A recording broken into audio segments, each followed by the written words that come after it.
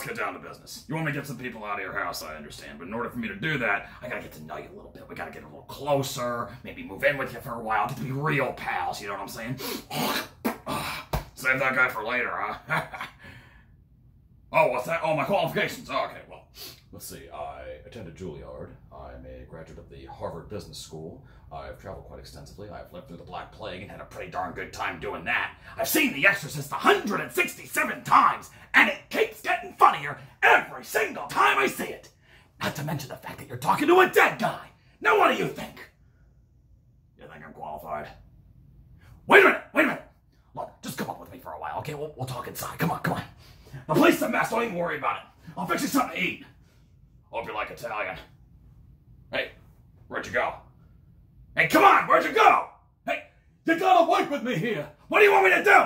You're working with a professional here.